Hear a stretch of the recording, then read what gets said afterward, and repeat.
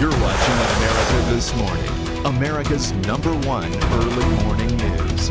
All right, First Lady Michelle Obama hosting a screening at the White House of Muppets Most Wanted, just for military families, with surprise guests Kermit the Frog. Mrs. Obama and Kermit paid tribute to military kids, saying they are just as strong and brave as their parents. And Kermit added that he understands what it's like, saying even though he's not a Marine, he is Marine life. He's Marine life. All right, well, Joint Chiefs Chairman General Dempsey presented Kermit with a special coin, which Kermit says was a thrill.